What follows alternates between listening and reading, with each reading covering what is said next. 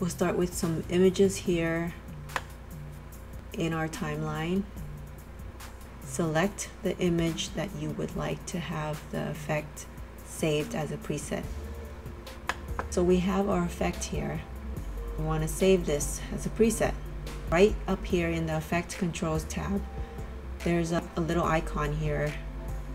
Click that, and there you see Save Preset. If that's grayed out, go ahead and select your effect down here.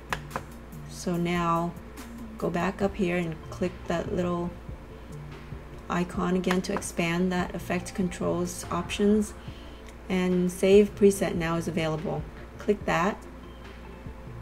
Let's call this 25% enlarge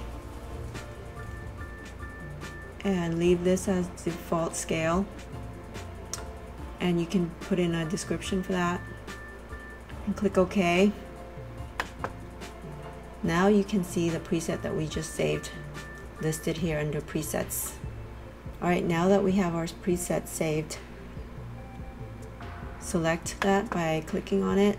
You want to drag that over to the image that you want to apply this effect to, right there.